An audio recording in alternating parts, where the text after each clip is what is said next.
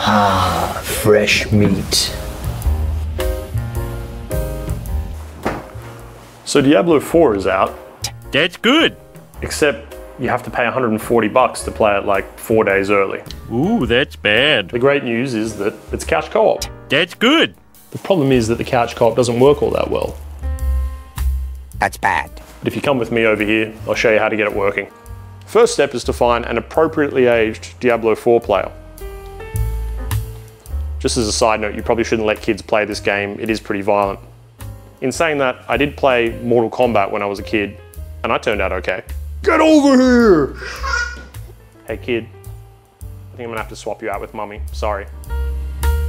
Boop. Are you my player too? All right, so here we are, Diablo 4, press start, login is my profile. This is on Xbox, but it's a similar sort of setup for the PlayStation as well. And then we'll connect to the servers, and I'm going to show you how co-op functions. It's not as straightforward as you think. There are a couple little quirks here.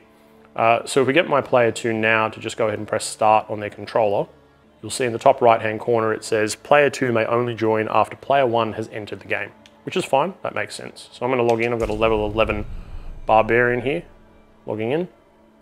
Now is a good time to like and subscribe if you haven't yet. Hope you enjoyed that little intro I put together. It was good fun. Just really difficult to get a 2-year-old to follow your instructions. Okay, so here we are in Kiovashad, if that's how you pronounce it, and you can see that I'm by myself. We're now going to go ahead and get our lovely player 2 to press start.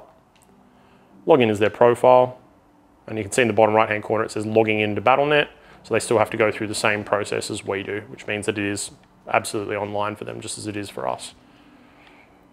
And you'll notice there in the bottom right hand corner it says none of your characters are eligible to join the game. Now my wife has already made a character, however she hasn't been able to join the game, and we don't know why that is. It just simply doesn't explain. It says that they're not eligible. So if we go ahead now and try and get my wife to create a character by pressing Y, you'll see the screen here that lets them go through the process, lets her go through the process of selecting a character. But we're not going to do that because nothing's going to happen. She won't be able to play as any of those characters with me. Instead, we're going to press B to go back. And I am going to go ahead and quit out of the game. Now, because this is technically a form of early access, because it's only for people that have the Ultimate or the Deluxe edition, I imagine that this quirk is going to be resolved, at least I hope it is.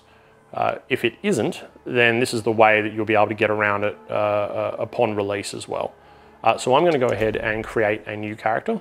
I'm not going to take too long doing this. I'm just going to go ahead and pick a Necromancer. Go ahead and select face. That'll do. Finalize. No hardcore.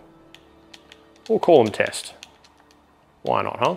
And I'm going to go ahead and start the game. Doesn't matter if it's tier 1 or tier 2 as far as I can tell. The difference between tier 1 and tier 2, by the way, is just the difficulty level, how much experience, how much money you get, tier 2 being the higher one. Here's the opening cutscene. We're going to skip through that. And boom, there right at the beginning, I am by myself. You'll notice in the bottom right-hand corner, it'll say P2 is connected. Press the start button to join. What that button's called, a hamburger button. Menu button, not sure on Xbox. Anyway, same deal as before. Queued, logging into Diablo 4. Now you can see there that there is a level 1 character. If you go ahead and press A. And the reason that this works is because you both have to complete the prologue together. One other handy thing to mention is that you only need a single copy of this game or a single license of this game to be able to play it in couch co-op. And from what I understand, this is unique to consoles. This isn't something that PC players are able to do. In saying that, my wife would have the ability to be able to load up the game and play it by herself using the license on my home Xbox or home PlayStation, as long as it is set to your home device. And then she can go ahead and proceed through the prologue. And then once that's done, could technically run around with my level 11 barbarian that you saw before. But that's it. That's how you get into co-op. It's very smooth. It works very well. It's just not well explained. And I imagine that, again, this is something that they're going to go ahead and change. That's it. Hope you enjoyed the video. I hope it was helpful, and I'll see you in the game. Bye.